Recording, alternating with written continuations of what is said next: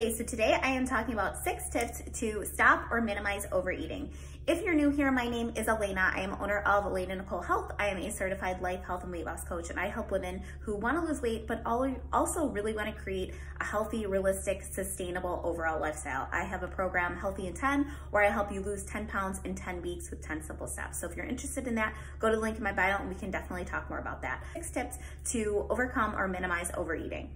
So number 1 is if we don't want to overeat, we have to identify what is regular eating to us. What is the ideal? We can't get there if we aren't super clear on what that is. So for me, I always say it's eating more than we intend to eat. So we have to have like an idea of what we intend to eat. So I like to have a clear plan of what I want to be eating so I know if I'm overeating. And something else that I'll add in here is I always say, like, know why you want to do it. It has to be really, really compelling to actually push you to not have that second, third, fourth, or whatever it is, pizza, or another cookie. It has to be a reason that really resonates with you.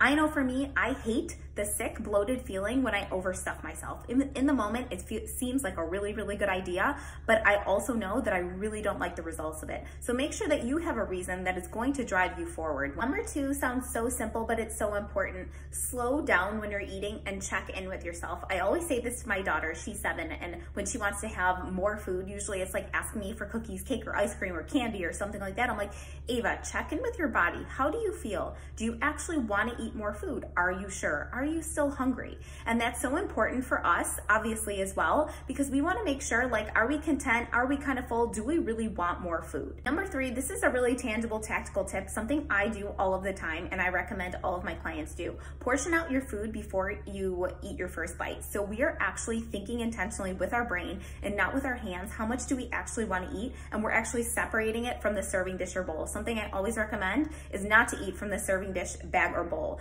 I give this example all the time. How many times have we gone to like a Mexican restaurant? We sat down with the bowl of chips and salsa, and all of a sudden, like, we've gone through 3 baskets and we literally have no idea how much we ate. Number 4 is beware of your brain. Our brain is always going to try to get us to eat more food, and more food. Why? Because we get a dopamine hit every time we eat, especially if we are eating something that has processed sugar or flour. So it is going to want more and more of it. So just make sure that you know that you are aware that that is going to happen, because then we can overcome that. We can acknowledge it. We can just let it be that our brain is going to tell us to have more and more, and we can still decide that we are not going to. Number 5, this is not going to be a popular one, but watch the over drinking. The more that we drink, it literally shuts down the decision-making part of our brain, our prefrontal cortex. So we are going to be way less likely to make good choices when it comes to eating.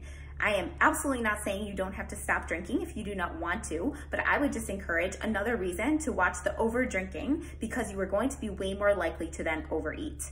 If anybody else has had a very late night at a restaurant or fast food place that is open late for that specific reason, that is why they're open. Because when we drink, we eat more foods that we likely don't want to be eating. And number 6, just remember, you are building a habit either way. Either overeating past the point where you want to, eating more than you intended to, or stopping when you realize that you are content and you no longer want to continue eating. We're building a habit either way, and every choice is getting us either closer or further away to our goals. So just reminding yourself that in the moment. My favorite thing to do is to think about and visualize, how am I going to feel if I do this? How am I going to feel if I don't do this? And which one is going to get me closer to my goals?